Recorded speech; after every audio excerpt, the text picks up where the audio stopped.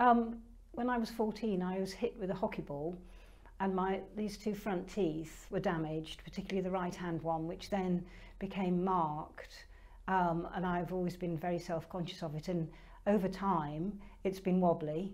So for about, sadly, 40 odd years it's been very wobbly, and it's got wobblier and wobblier, and then about a year or 18 months ago it was literally about to fall out.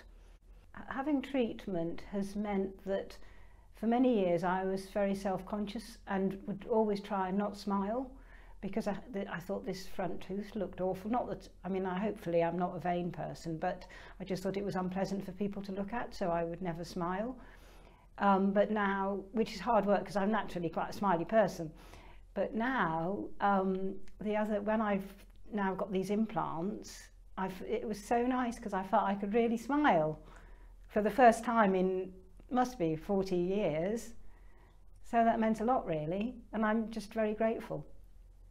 My experience here has been perfect. It couldn't be better, and I would recommend it to anybody wholeheartedly, because it's so professional and so caring,